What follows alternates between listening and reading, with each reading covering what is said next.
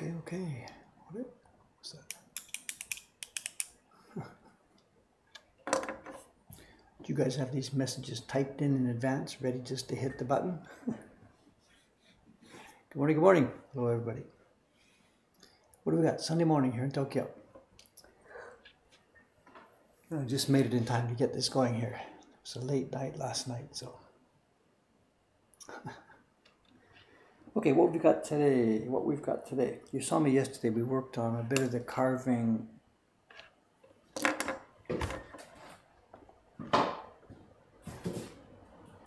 We worked on a bit of the carving of the seaweed block, and we'll be continuing this today. I finished off pretty much one half of it. Today we'll be doing the other part. There'll be some noisy clearing work first, and then quiet clearing work. But I've got another higher priority job has come up this morning. Ishikawa-san is here this weekend, Saturday, yesterday, and Sunday today. She's doing the test printing and first printing of the next subscription series print. I don't remember what month this is. It could be September, it could be October, I don't remember. September probably, I guess. And you saw, actually, I was doing this on the stream a couple of weeks back. I did the color separations. I did the drawing of the color separations, pasted them down, and sent them away to Kawasaki-san, our printer. I did that on the stream. The blocks came back a few days ago, and Ishikawa-san has tested them up. She's been testing different colors. And those of you who were on the color separation stream a couple of weeks ago will remember what we did. This design has an area in the center, the skin tone of the, is it a creature or hero or whatever, I don't know. The skin tone has Jed has done it in two colors which overlap to make a third color. But what he has done was, he's done it, let me pop up the original, it must still be here from when I did this a few weeks ago.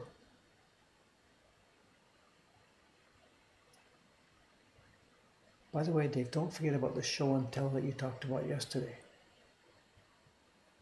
What was that going to be about? I've already forgotten about it. I don't know. Let me think about that for a few minutes. It's been kind of a busy day here. Let me just concentrate on this for a few minutes. When we did the color separations here. So here we are. This was Jed's Photoshop master. And the two blocks we're going to look at today, this morning, these are nothing to do with the gray, nothing to do with the maroon, the red parts. This is simply the blue and the green. It's the skin tone for the creature and the head for the smaller creature. Okarayosho prints. Okay. I don't know if I can do that. Well, we'll do that. And what Jed has done is if you look at the chest of the creature, it's a sort of a green teal color in the center, and then at some edges of it, there's a bit of light green showing, and some edges there's a bit of a blue showing. So what we've done at this point is we first carved the entire skin area green, this block, and then Ishikawa-san has done a test printing. You can see where our carver has carved the entire skin area blue. So at the moment we have two blocks that are identical. They're just the same thing. And if we printed them both, we would get the medium green teal color that you see in the print there. But what I've got to do now is we've got to decide which parts of these blocks have to be trimmed away. From the blue block, I've got to trim away some edges so that the green is exposed. And from the green block, I've got to trim away some parts so that the blue is exposed. So what she's given me is two test prints. She's given me some extra copies, so I've got extra to work with here.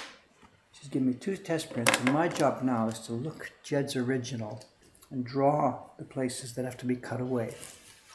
I then will paste this stuff onto the wood, let it settle, and that'll tell me where I need to carve. So it's a bit of drawing here. And it's really, really easy to get these things mixed up. So on the blue block, I have to cut away the parts that are going to show as the light green color in that original design from Jed. This little creature here, for example, he's got a light green rim light around the top of his head. Change my glasses here.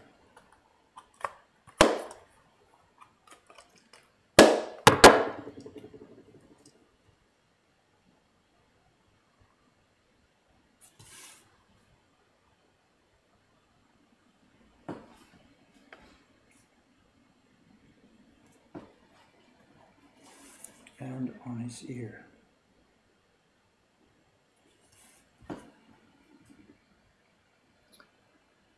And at the top of his nose.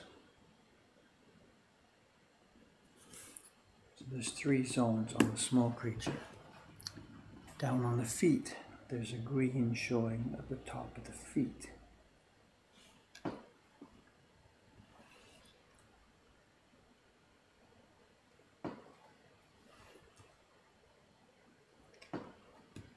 This knee doesn't have one.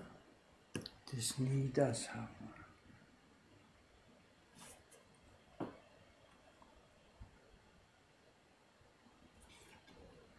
This hand does. It's got one at the top.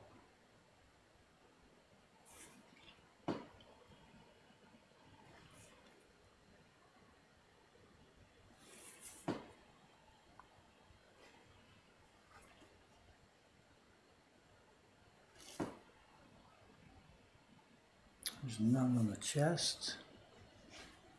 One at the top here.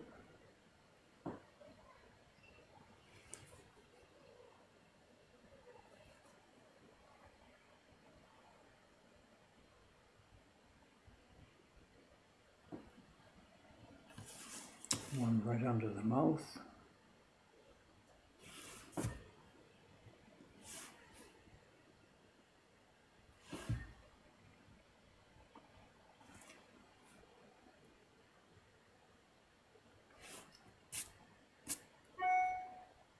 Okay, so we've shown the areas now that are going to be cut off this blue block to create those green rim lights. I think that's all of them.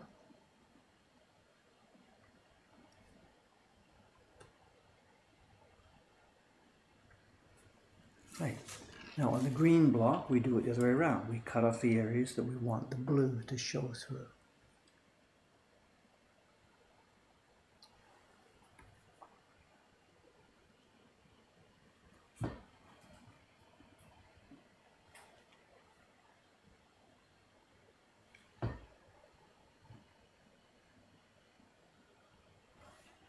And it's basically a rim light from the other side, a shadow light, I guess. Jed's been consistent here. He's put one on one side of each area. This gives it the 3D modeling.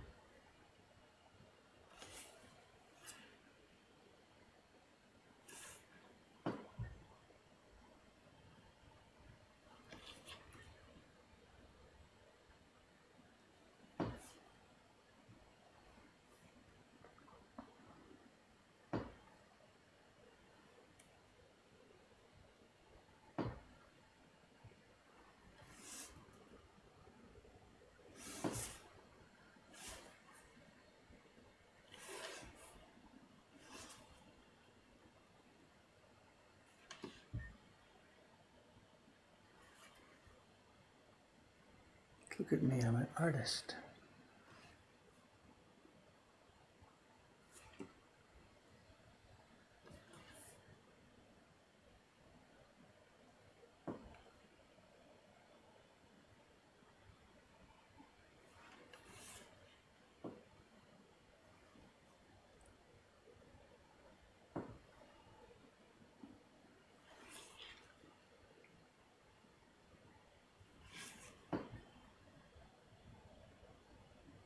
I think that's it. Let's double check here.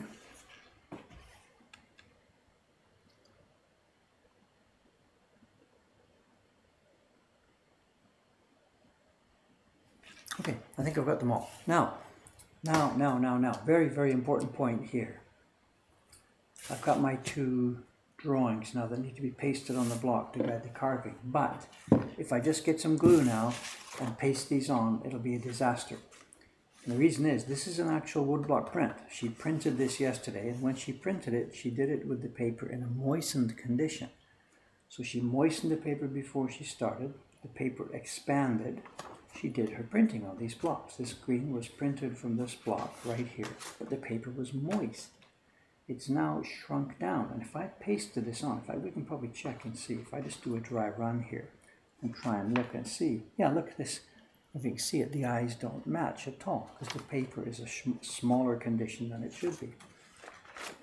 So before I can paste this down, I'm going to have to moisten these sheets and increase their size. And what I'm going to do is I'm going to run back to the print party room for a minute. Let me pop this back off here. I'm going to just grab these two sheets. I'm going to run back to the print party room back there. And I'm going to quickly moisten these and slip them inside the packager paper, waiting for this morning's print party. It'll take them a while to get sized. So I'll come back here. I'll do other work for a few minutes. Then go back there, get the moistened sheets out, and we'll paste those down. So give me a second. I'm going to go run back to the print party room.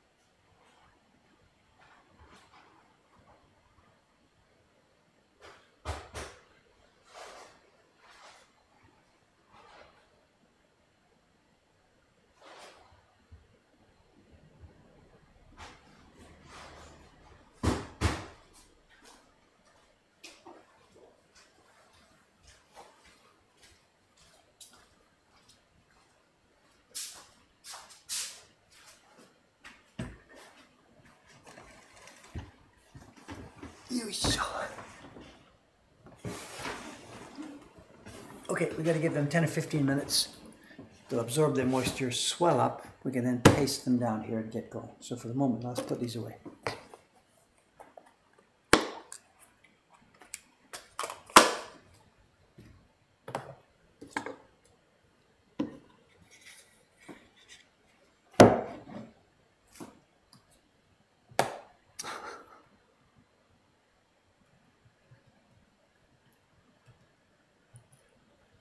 Okay, so in the interim, while we're waiting for that, it's going to be noisy. I'm sorry. We're going to pick up what we did yesterday.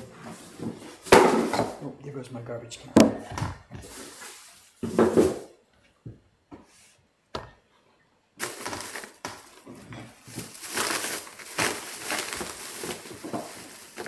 We're still under construction here. You know, my shelves that are going to go in here are not built yet, so I'm just surrounded by crap.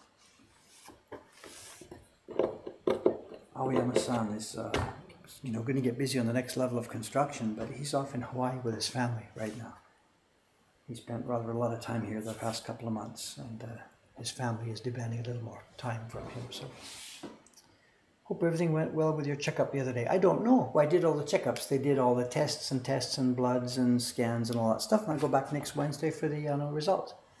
This was just a scheduled, you know, I think it was 1 year. In Japan here, they're really, really strict on this. You know, I'm now actually officially a senior citizen here in Japan.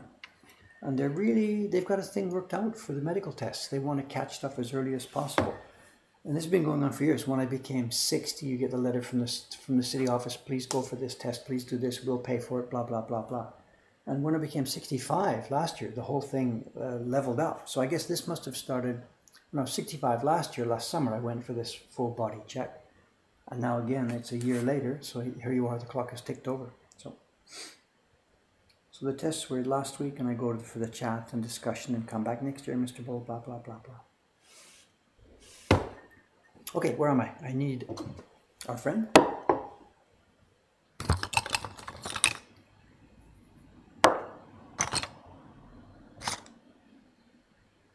And let's get the microphone again. Let's put the microphone up here as much out of the way as we can. Although honestly speaking, that points it towards the roof. It might make it worse. I don't know. And let's do a bit of banging. You spelled it wrong.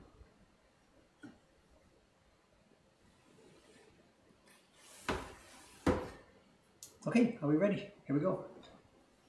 No, change my glasses.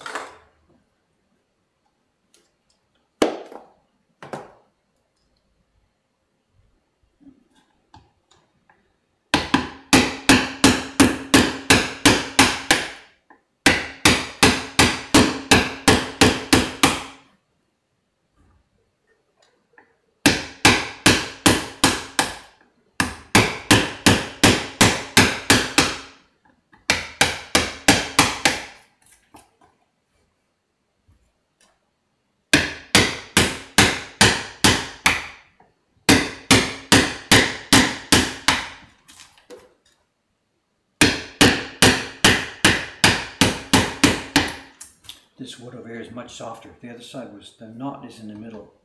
So this side's quite hard, and up here it's much softer. This really is not great wood. All we got.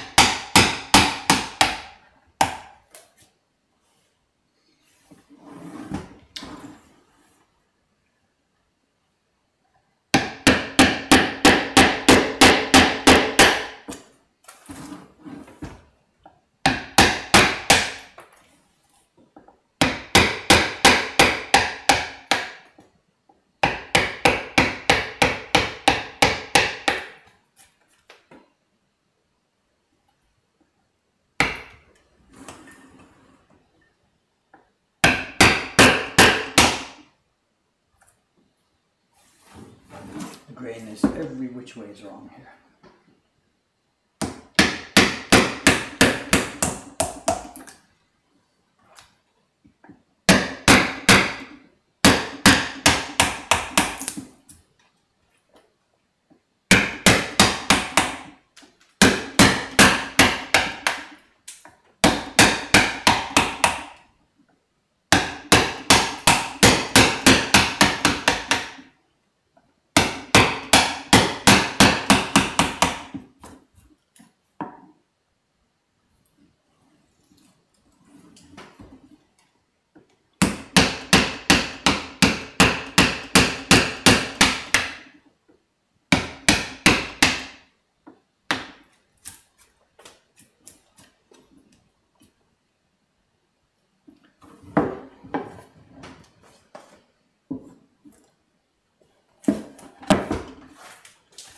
You can see the way we do this. Now I've used the chisel. I've got a groove around the outside of the saved area.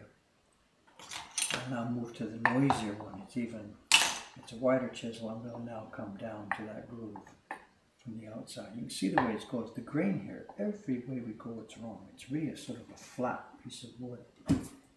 You carve this way, it chips the grain. You carve this way, it chips the grain. So we'll try and get what we can. So I'll just bring this out now to about 2 or 3 fingers. Be 1 or 2 minutes more of banging, and then I'll switch to the quieter chisels.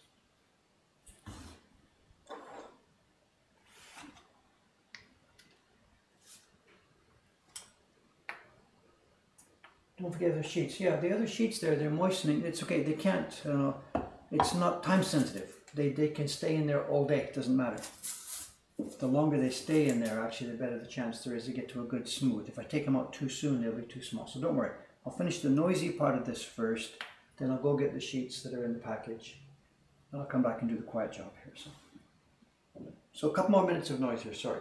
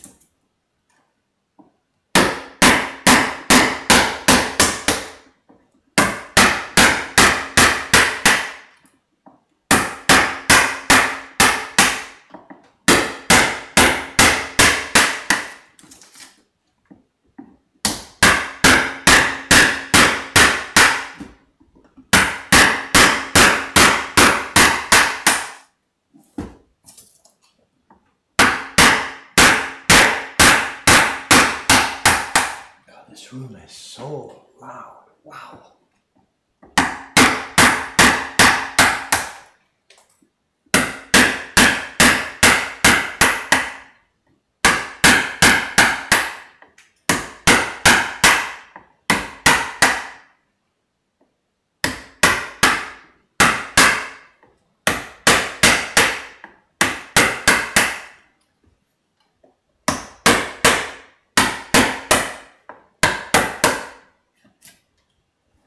We had a bit of a taste of this yesterday, you know, and Ishikawa-san was working on that test printing for the Loot series.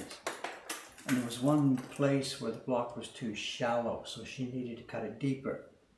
And I was busy in the shop, so she just came down and used my tools here, and she started tapping for a couple of minutes. And we couldn't function. The shop was just, people were all like, what's going on? What's that noise? What's that noise? What's that noise?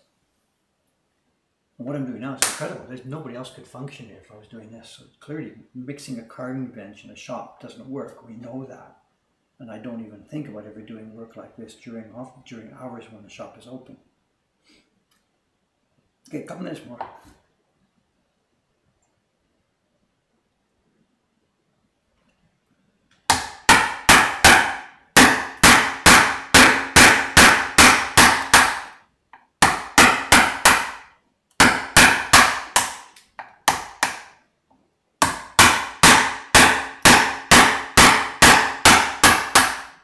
It's like carving a rock, this knot.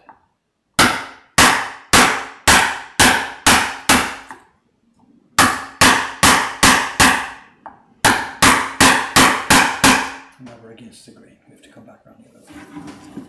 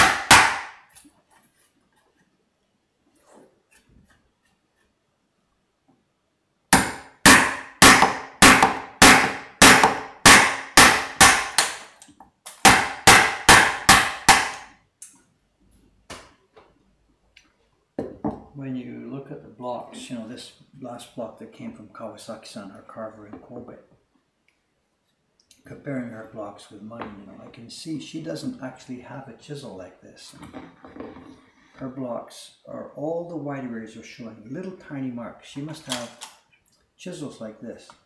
And she's scooping out, scooping out, scooping out, scooping out. And you can see one after the other, small marks, small marks, small marks, small marks, small marks. There's no marks on her blocks left over from large chisels. We've talked to her about this, you know, you could perhaps, you know, increase your productivity quite a bit by getting some larger chisels. And she's like, well, maybe I'll think about it, whatever. I think she's worried about noise. She lives in a Japanese house with neighbors nearby, and she's going to be paranoid about making noise for them. So her work takes a lot longer than it really should. You know.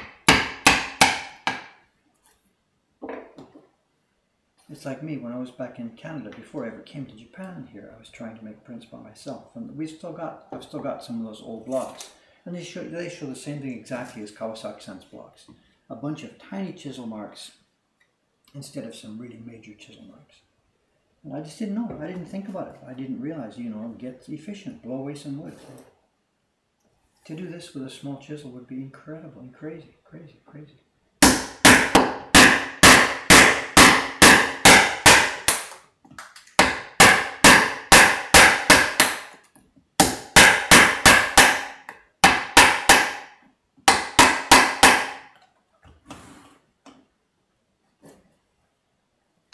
Not seeing much conversation. I'm sorry, excuse me, I didn't have a chance to watch both here.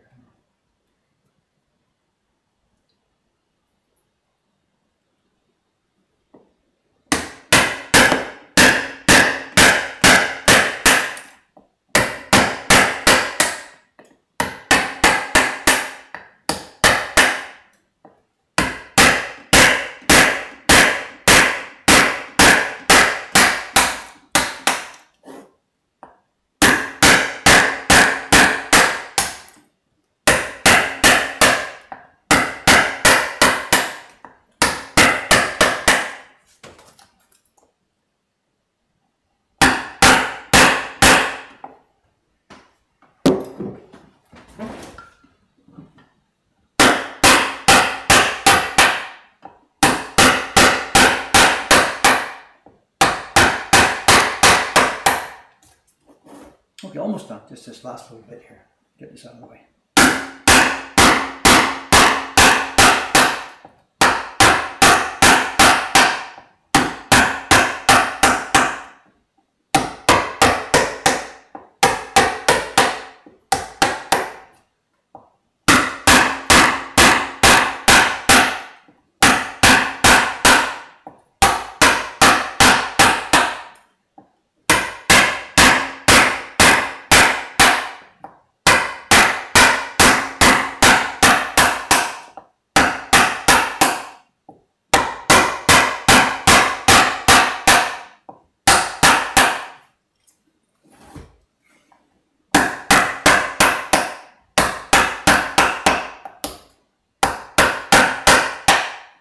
Okay, I think that'll do it, I think, pretty much for the noisy stuff here this morning. Let me get a couple more taps here.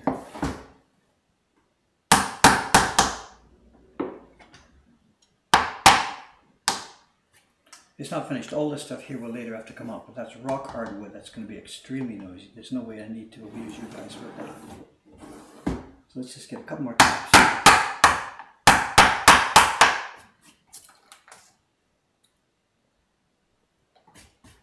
That gives me enough to go on. Okay, Mr. Persuader can go away for the day.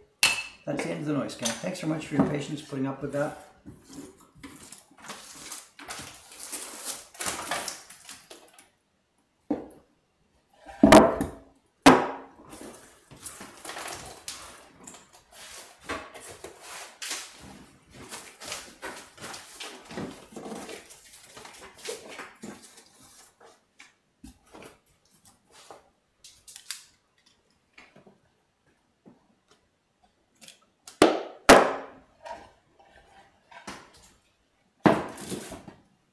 All right, let me go and get those moist sheets. Now, what I should do, I can't just bring them back in the room or they'll dry out while I'm walking back down the room here. So, let me get ready for them. I've got my glue.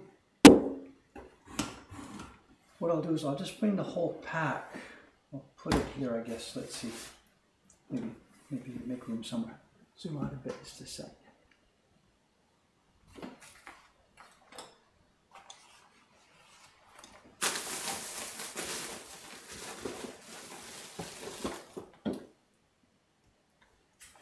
Okay, let's go get the paper.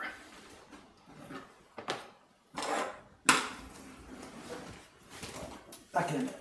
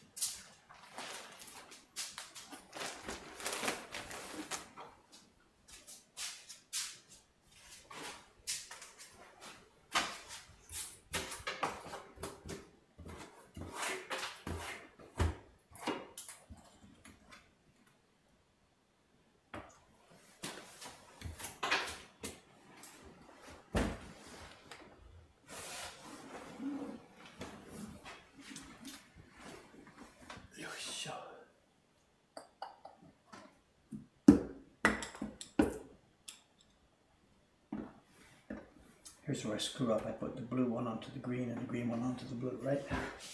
Okay, microphone.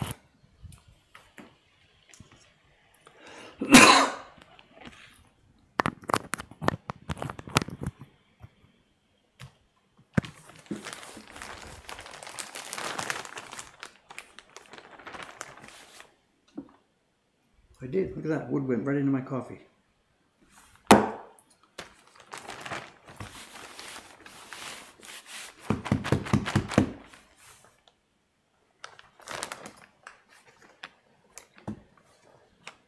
I'm not quite sure if it's moist enough. Let's give a quick test here. If I screw this up, it's no good. So this paper should be moist enough. Let's see. Get my glasses. Let's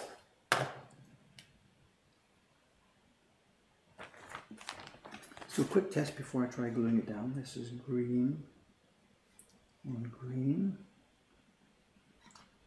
Yeah, the eyes line up. We've done it. So just that few minutes of moistening, the paper is now expanded. It's ready to be pasted down. And this part's always critical, you know. If I screw this part up, if any of us forget the paper the slightest bit off, then the cut lines are in the wrong place. Okay, check. Blue, green, check, green, blue, right, okay.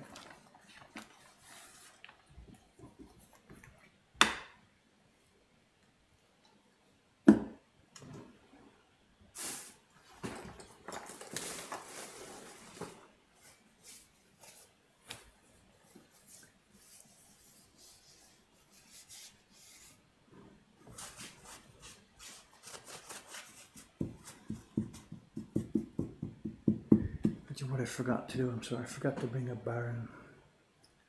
I've got to tack this down carefully without pressing. Let me take another trip back to the party room. Sorry about that. I've got to get a bar to put this paper down smoothly. Oosh.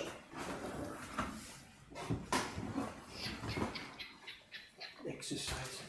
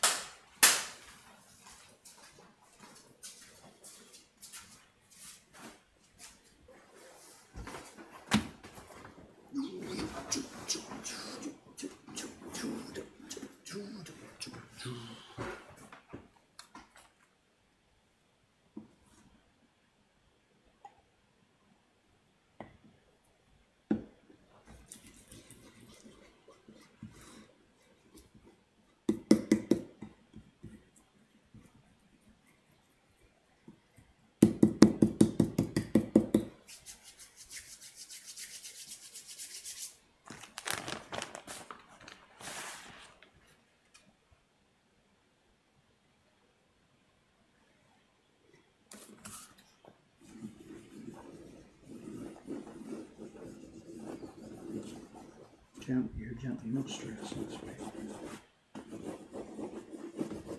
Nice, this has got its own check to see if we do have the expansion right, the paper, you know, it should be in the right place. The green should show through in the green block. It looks like we've got it right there. I do believe we're okay.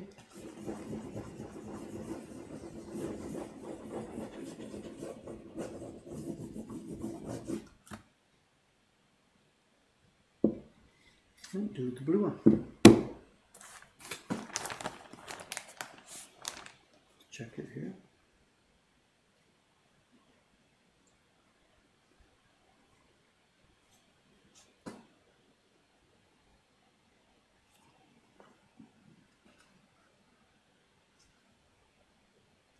Snug it down now.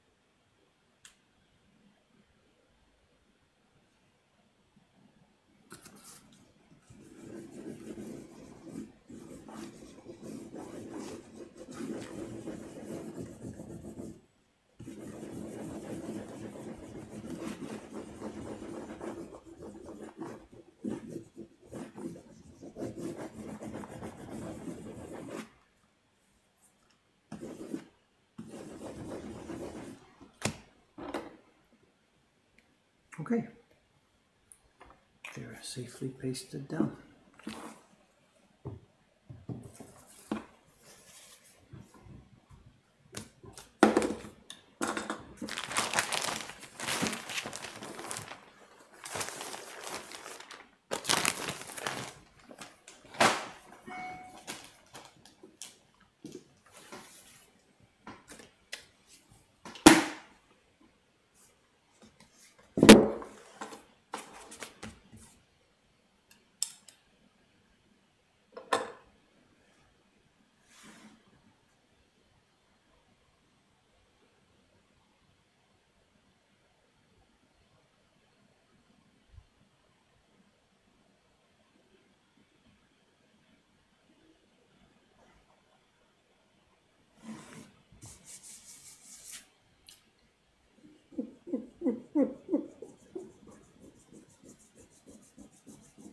gotta wait. If I rub it now, it's gonna slide. I gotta let it shrink, let it dry.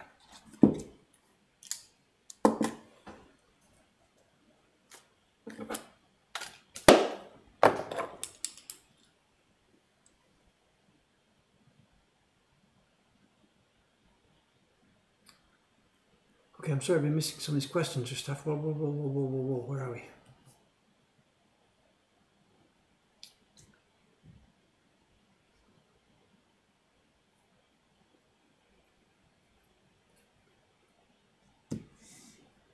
Not sure if there's any questions I can answer here.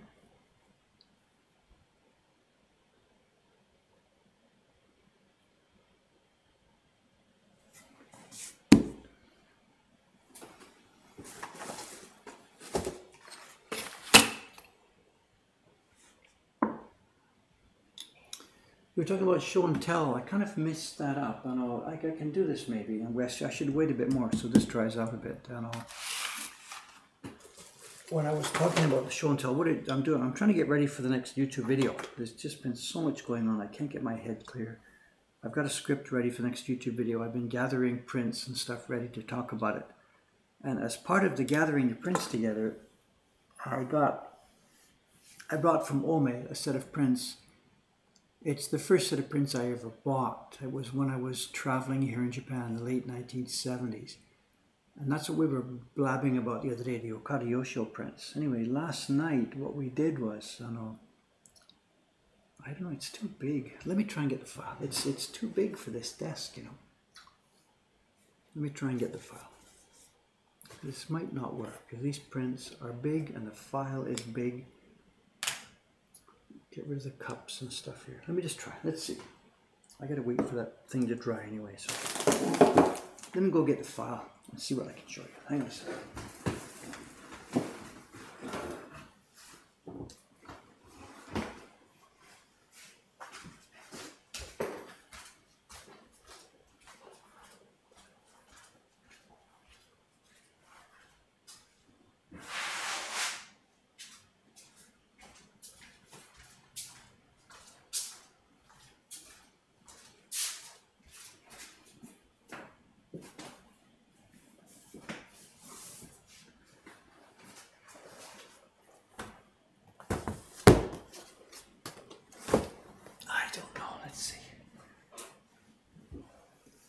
This is not the best place to do this.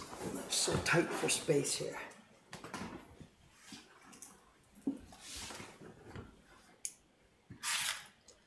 Let's see.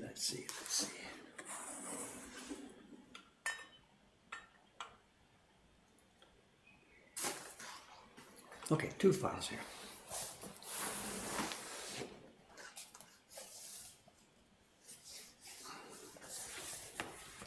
This is the object. In 1979, I guess, I was on our first trip to Japan. My girlfriend and I, my partner and I at that time, Japanese girl. We were traveling in Japan for 3 months. I had made a couple of test prints. They weren't test prints. I had made a couple of woodblock prints as sort of, you know, just as hobby material to try. And I'd been getting interested in it bit by bit, and I wanted to make some more. So we came to Japan for a 3-month trip, her and I, just to see her family, travel around, do this and do that. And this will all be told more carefully in the next YouTube video, but we visited a department store to get out of the rain one day, and there was a display of prints, and this particular set was in there. I don't know, it says Genji Emaki Okada Yoshio. I couldn't read that at this time, whatever. I saw the display of the prints.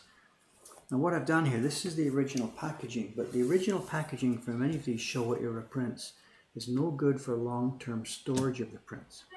I bought this in 1979, and by the time 20 or 25 years had passed, some of the prints were starting to get foxed because the packaging is too tight, it's airtight, no air can go in, and the paper they used was not acid-free paper. So what this is at the moment, this is just an empty package. I've taken the prints out of it. And we do that now with most of the prints that we get that we are keeping for long-term storage. We put them in a package that's more suitable for long-term preservation.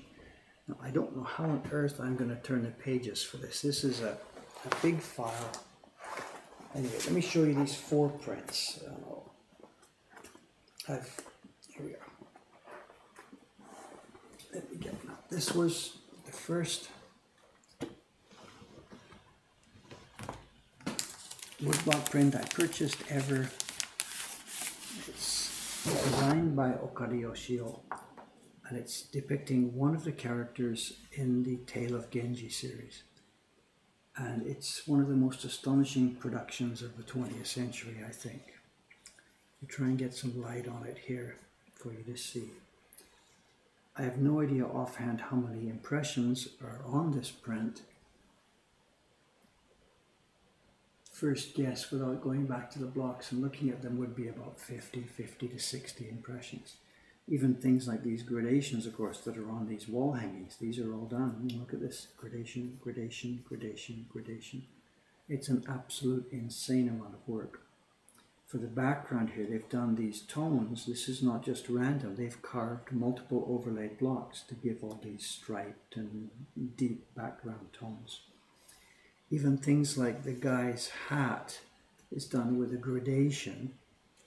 I don't know if you can see it here. The hat is a deep, dark, rich black tone, but it lightens out just at the very bottom edge. This is insanely difficult to do. And of course at the bottom they've done both. They've done a carved block gradation with stripes, and then they've put a natural gradation on top of it. And Firefly, her name, the character's name, this woman in the Genji tale, is Hotaru. And she gets this moniker because the scene that she is in is where the hero, Genji, meets her, and she's illuminated only by the light of fireflies. And to do light surrounded by dark for us is extremely difficult. Remember, we don't print light colors. Light is what's left when you surround it with dark. So this has been done with multiple blocks. There's a white space left, a gray block around it, a darker block around that, and the printer has feathered this with his finger to give it a blurred effect around each of these light. Top quality paper. And look at this. This is a semi-transparent screen, of course, that falls in front of her. So to give the illusion of transparency on this screen, her kimono color is printed in a fairly solid standard color here, but as the kimono passes under the screen, it's of course now a different wood block, and it's prepared with the same pigment but mixed in a lighter shade to give the illusion of transparency. And this is insanely difficult to get them all at the same illusory level. I'm not sure if he's 100% succeeded in this, but you get the idea. If you goof up and get dark, lighter, dark, lighter, dark, not too light, then the illusion of a single piece of transparent fabric is lost. Same thing here. Yeah? It's a dark background, and they've lightened it up as these transparent pieces of fabric fall across it. The story behind the thing, these are 4 images from a set. The Genji book itself, the thing that we call Tale of Genji, written by Murasaki Shikibu back in 1200 years ago. It's in what they say, I think it's 54 or 57 chapters, I can't remember. I'm an idiot, I can't remember. And these are the illustrations for 4 of the chapters. And it's a bit of a tragic story. What happened was Okada-san got the contract from the Yomiuri newspaper to illustrate the story every Sunday in the newspaper. A famous author, Tanabe Seiko, had been hired to give episodic, to translate it into modern Japanese, 1 episode every Sunday, and Okada-san got the job to do the illustrations for it. So Tanabe Seiko and Okada Yoshio worked through the year producing an illustration for each chapter. And they weren't gorgeous full-color illustrations like this. They were color washes with minimal number of colors to print in the Sunday newspaper. And while it was going on, or at the end of it, one of the print publishers in town, Yuyudo, whose mark you see here, this is the Yuyudo mark, they talked to Okada-san about turning the whole thing into a 57 set of fabulous woodblock prints. Only 4 of them came into existence. I can't tell too much of the backstory. There was so much stress between the designer and the publisher about how much to invest in the prints and how much detail was necessary. There was so much stress there, they called it a day after 4. Only 4 prints were published. but they are prints to die for. They are prints to die for. I don't even know where to start. It's just whatever. It's the kind of stuff that we didn't really think would ever be produced in the 20th century, but they just went ahead and did it. Money, money, money, money, money. They spent a fortune on this.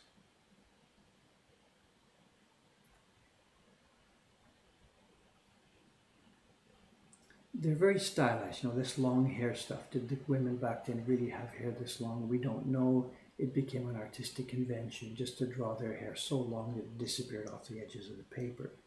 That's not an invention of Okada-san. That comes back from way, way back. The kimono patterns are done with a gold-colored pigment on those curly parts of it.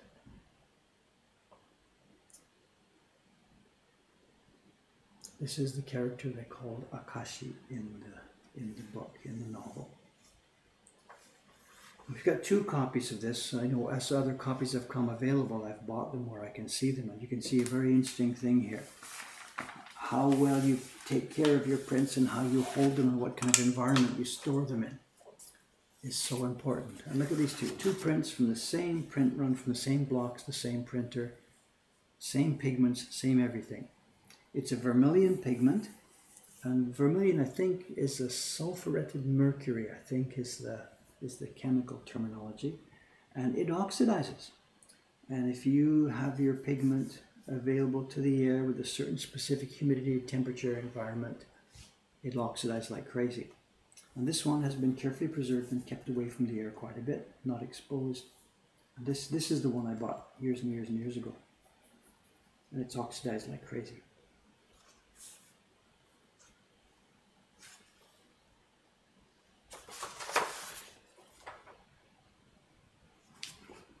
The publisher, Yudo, they had 2 of the prints made down in Kyoto and 2 of the prints made in Tokyo. This must be one of the Kyoto ones, Matsuda-san. He's a carver down in Kyoto.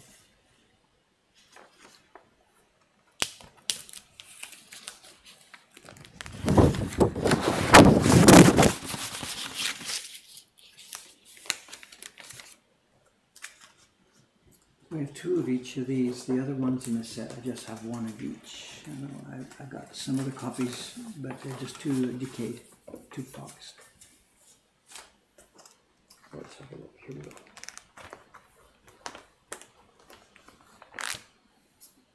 This one is perhaps the least attractive of the series. The woman is pretty, I don't know, she looks evil. I don't know the background inside the novel itself.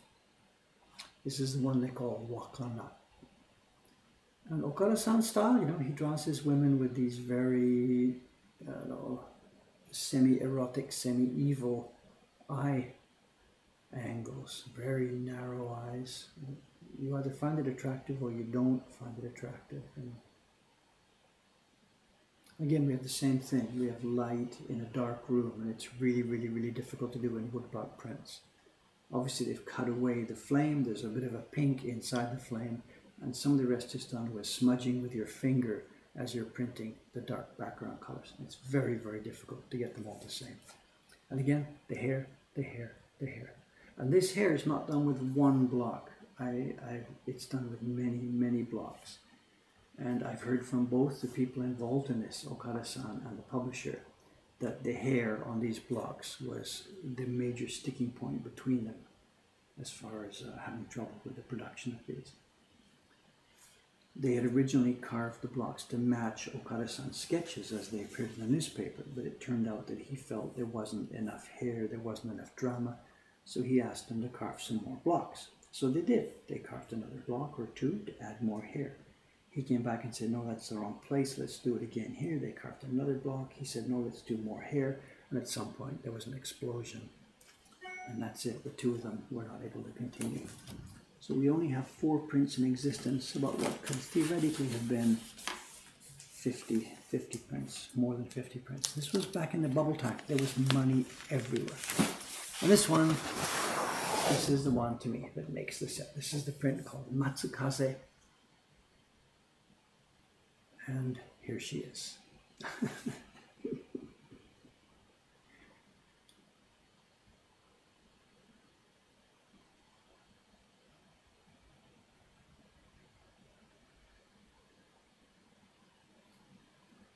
simple and effective, and hair and hair and hair.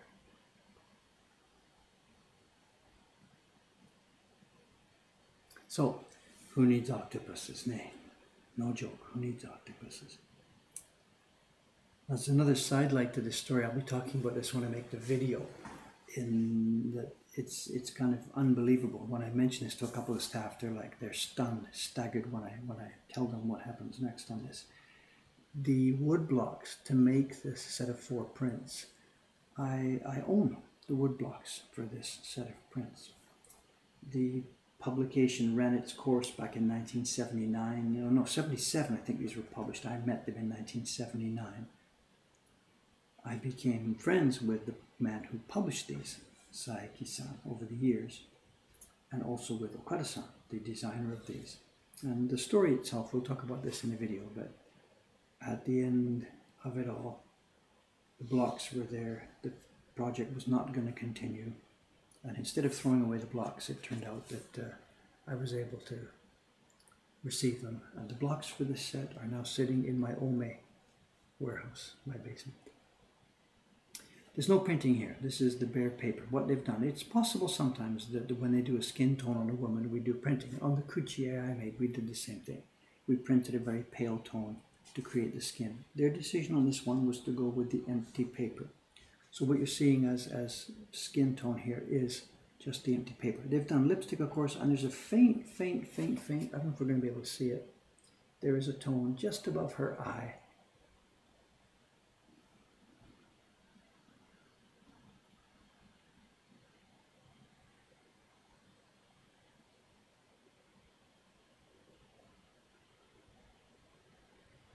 This is not the best copy. I've seen now 3 copies of this, 2 of them heavily foxed in this one, and you can see some stories here about the blocks. Look at this. Can you see it? The black lines here don't quite match. The registration is not what it should be. Can I see it here? I'm backwards on the screen. The black lines should disappear behind there, but they don't. A couple of other places, they overlap a little bit too far. The registration on this one's a little bit off, and if you see the blocks, you understand why. These are not plywood blocks, these are real, natural cherry blocks. They are huge, and the number of blocks to produce this here, as I said, it's not 1 or 2, there's at least 10 different blocks coming together to create this tangle of hair. And getting them all lined up when they are shrinking and expanding and shrinking and expanding is it's very, very, very difficult. I said I've got the blocks. That's possession of the physical pieces of wood. That doesn't give me any rights in the image whatsoever. I can't grab the blocks, make prints from them, and sell them in this shop, even if the blocks turned out to be in usable condition.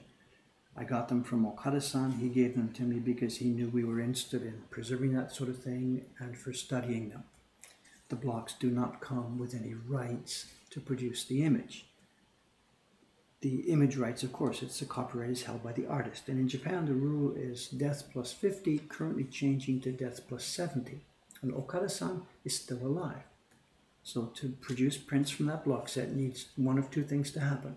We talk to him and get permission, get him involved in the project, or we wait 1 till he dies, and then 2, 70 more years. And then those blocks could be used to make prints for sale. I don't think I'll be doing that. The print set is called Genji Emaki. Genji is from the tale of Genji. It's the name of the hero of the novel. And Emaki mono is the name of the old scrolls. They were picture, maki, round. So they're using a bit of a poetic terminology for this one by calling it Genji Emaki. It's a picture scroll from the tale of Genji. But it's not a scroll, and there's only 4 images.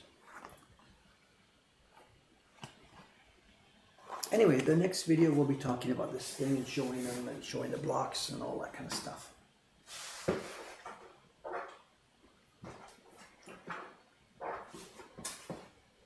Well, right now I had better do some actual work. Where's that little block we pasted down a few minutes ago?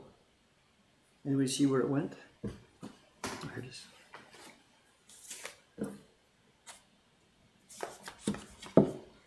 Okay, let's do some work.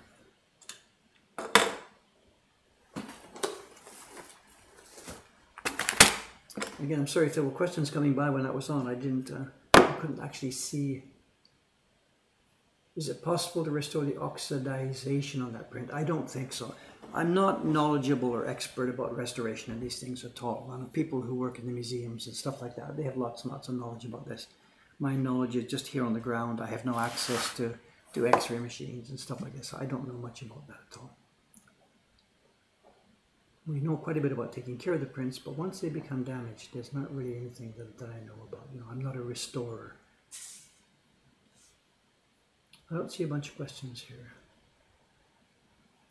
So are the sleeves, they're in a kind of a mylar plastic sheet. I don't know the exact chemical composition on these things.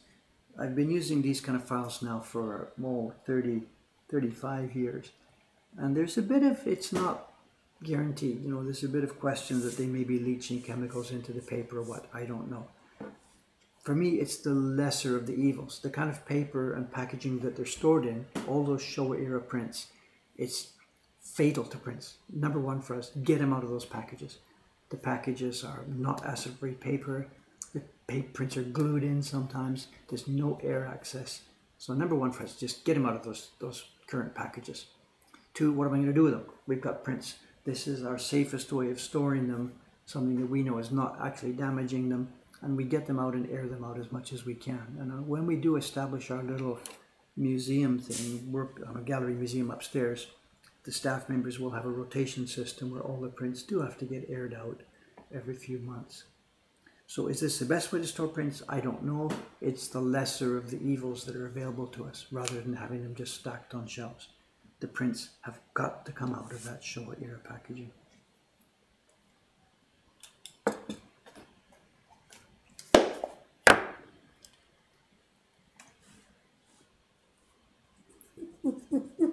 Now, this is not Gampi paper. It's not going to peel off like the Gampi we see and use in our daily work. This is actually a printing washi, so there's quite a thick back on this. And I've got to be careful to pull this away.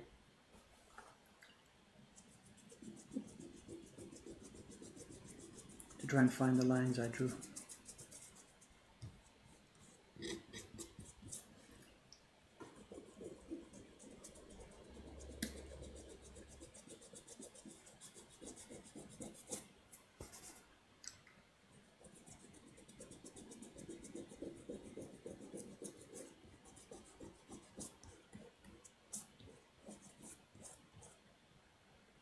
I don't see any of my lines here that I drew. What's going on? I think it's a wrong sheet, did I? No, those were tests.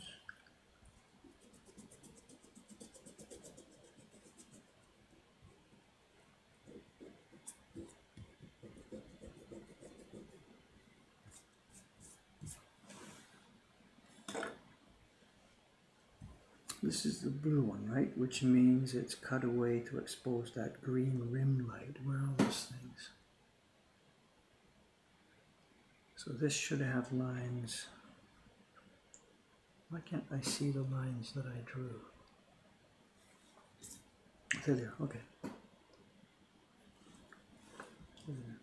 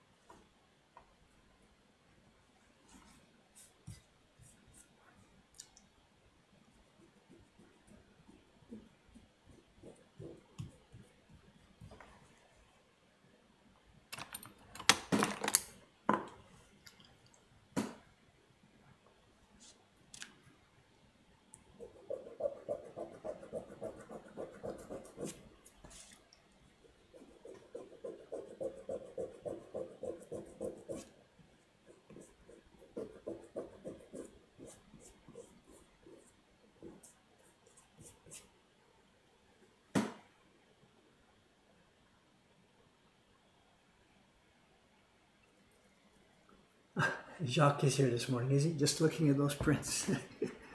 Any idea when your Okada Yosho YouTube video will be released, Dave? I don't know. I don't know. I don't know. I don't know. At the moment for me now, it's just day by day, minute by minute, jobs like this that just come roaring up. Most of my work now is simply trying to produce work and produce jobs for the rest of the staff. It's, you know, because I'm the, what they call it, the Japanese word is neck. I'm the neck here, as in bottleneck.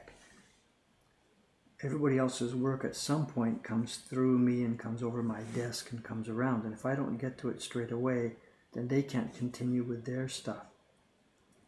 And that's the problem. Like this one I'm doing right now. It's not something I should be doing.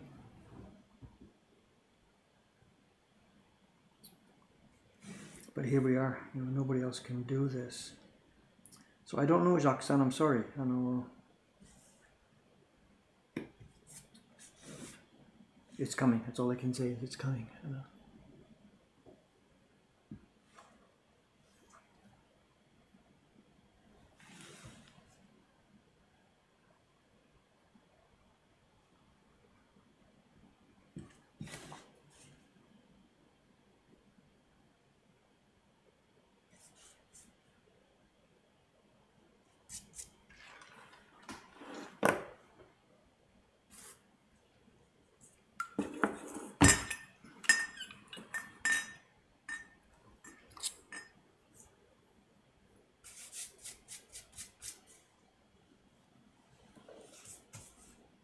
Yeah, nice to hear from you, Jacques-san. I haven't heard from you for a while, so.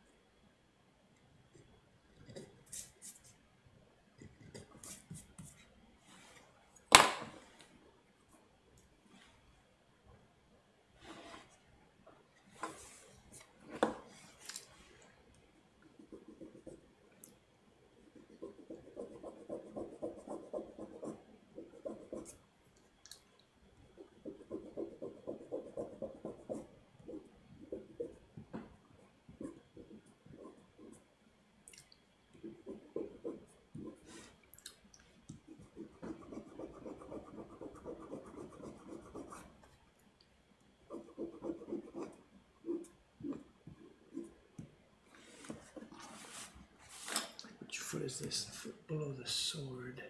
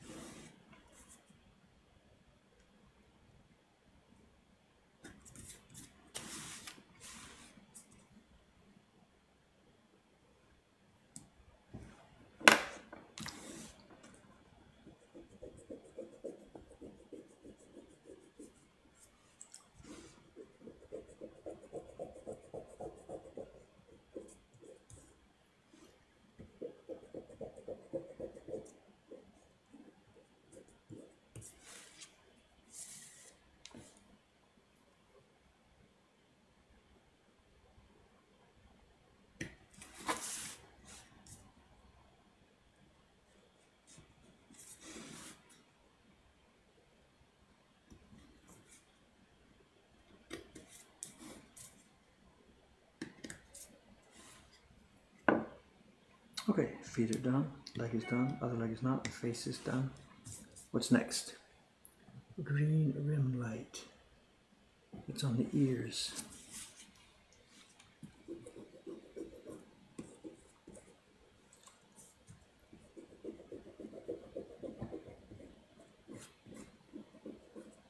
I guess not very clear for you guys to see what's going on, whatever. If you saw the first part of the process this evening, you'll understand what this is about. We're trimming off part of a blue block to leave exposed color underneath at the time of printing later. So.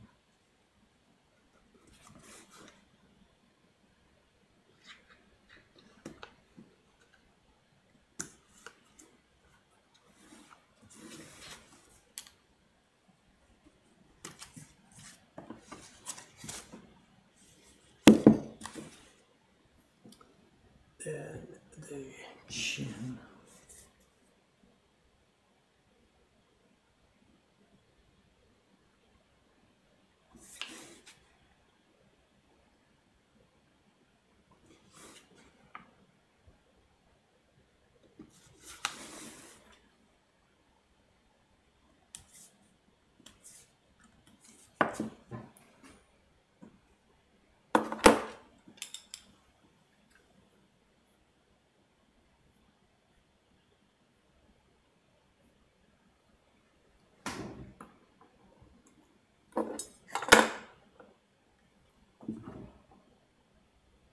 Enhance the hand on the sword.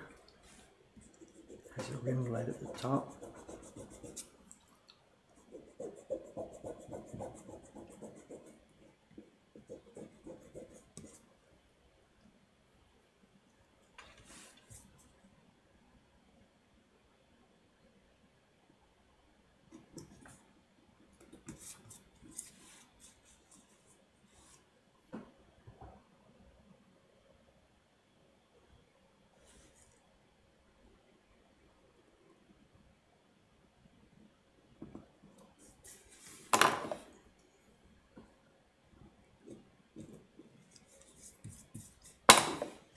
On the other hand, yeah.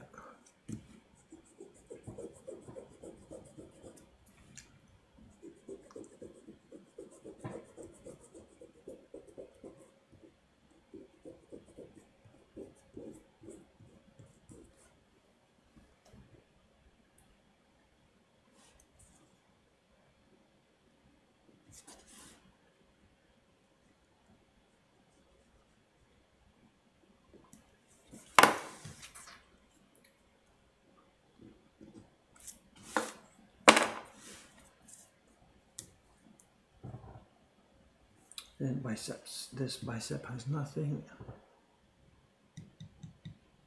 And this one has the cut under the arm.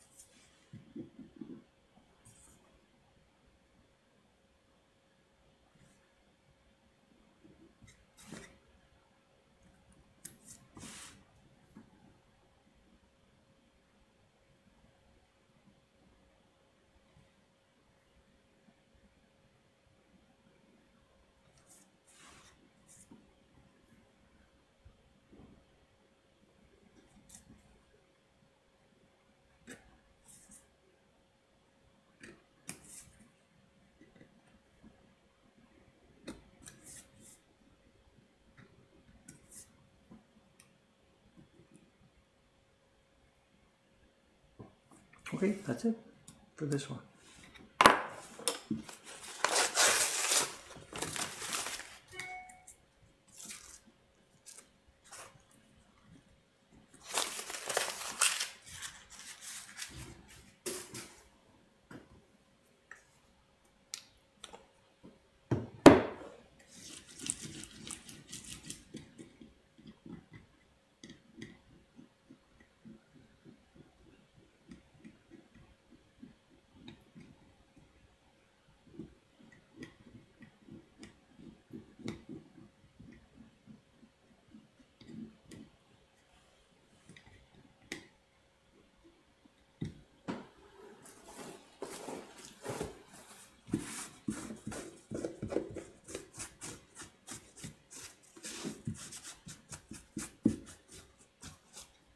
Ushkawa-san also left me a couple of notes. She's got a couple of places she thinks it's too low here, too high. I mean, she wants it trimmed here, and she wants this trimmed away. She's coming this morning to do to work on the printing on this one, so I've got to get this done right away.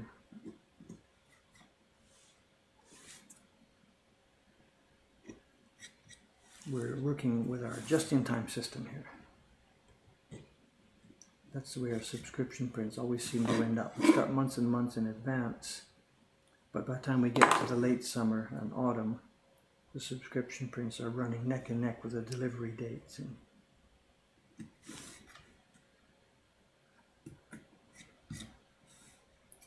this is part of the question. Jed and I are discussing what to do about a subscription series for next year. And some ideas are on the table, some quite complex ideas.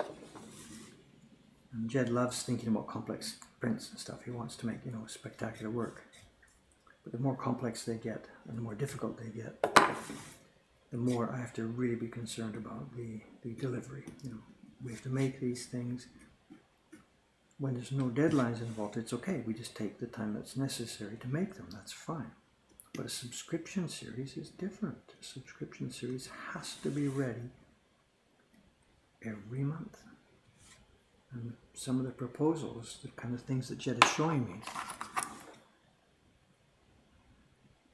I'm not so confident that I'm going to be able to deliver once a month. So he and I are still at the moment wrestling with what to do for next year's series. We've got a wonderful proposal, a wonderful concept for what could be a great series.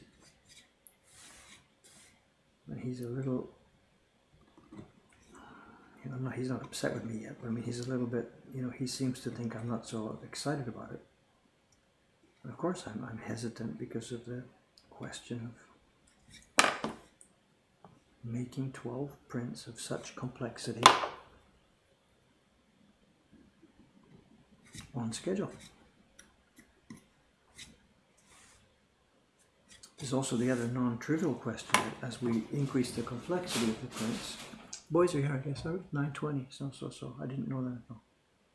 As we increase the complexity of the prints, of course the price has to go up. So last year's subscription series was extremely inexpensive, $25 a month. But this proposal that Jed and I are working on is going to be, it would have to be quite a bit more than that. So.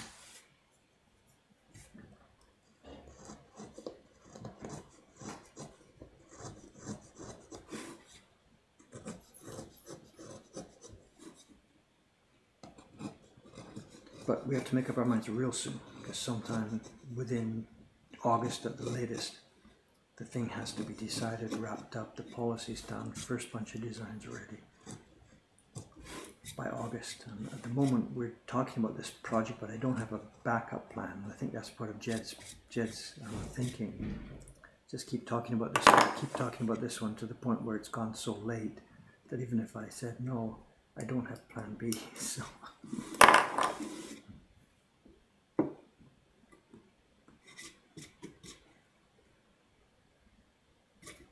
That's Kawai-san. He opened the shutter. He's head upstairs to put his backpack and stuff in the lunchroom up there. He'll be down in a minute.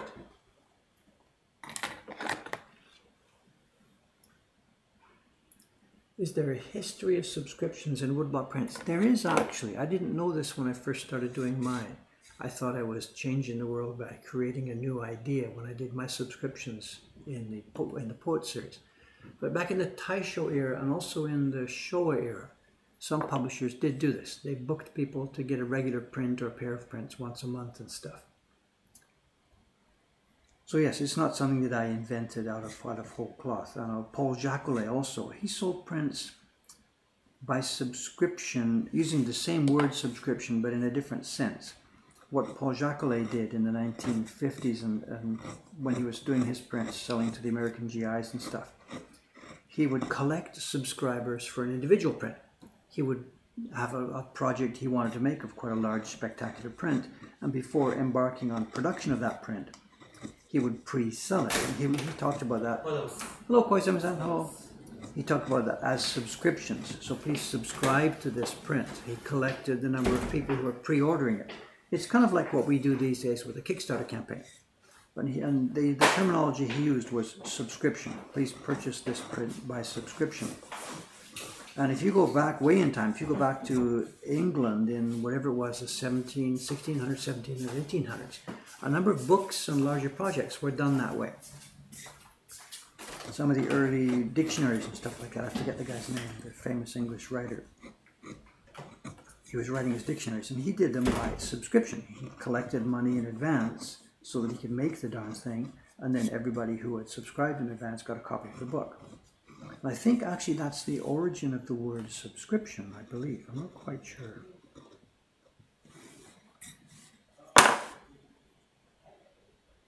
Another option on the table is to have it not monthly. If we're doing not larger, but more expensive prints, maybe not every month. Maybe we do a set of 6 prints and they go every 2 months. And Jed is not so excited about that because he needs income. I mean, he's got a family, 4 kids. He's got to feed his kids. Hello, Kalai-san. Hello.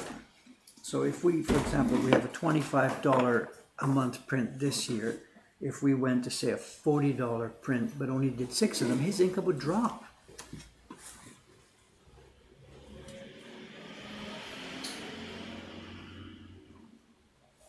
So Jed's thinking about this, you know, as a way to make a living, of course, you know.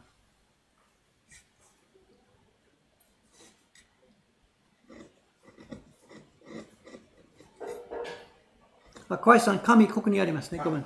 僕は自分の紙示した。この中に示したんですけど。ごめん、thank you。あまり邪魔しなかった。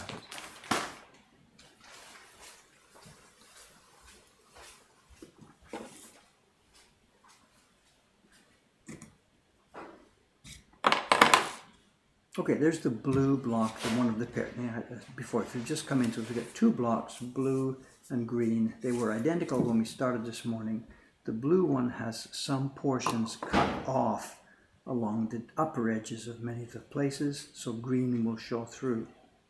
Switching to the green block, we are now going to trim some places, usually at the lower edge of the things, where the blue will show through.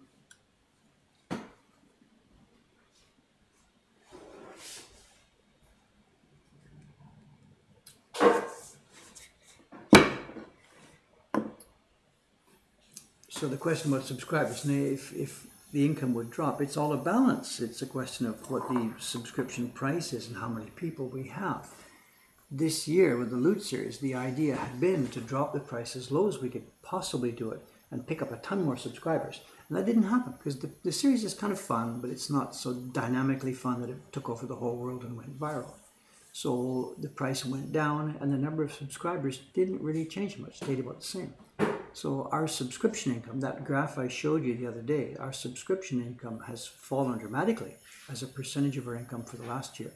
And Jed's income has fallen.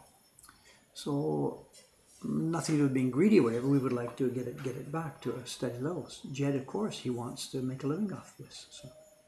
And for him, I don't have access to his income figures, but he's got the comic conventions, he's got online sales, and he's got subscriptions. I guess that's probably his main 3 sources of income. And if subscriptions fall, then you know, he's got to think of something else to do. Anyway, I've rambled on and on. It's been a bit of a mixed stream today. I'm sorry. Today, what we are now. Now, today's Sunday. The shop is going to be, we hope, quite a busy Sunday. Last night, we did a bit, those of you who have been following the stream, I did stay open last night, and the pattern did get broken. The people who purchased prints last night did so in the 7 to 8 o'clock time and 8 o'clock to 9 o'clock time.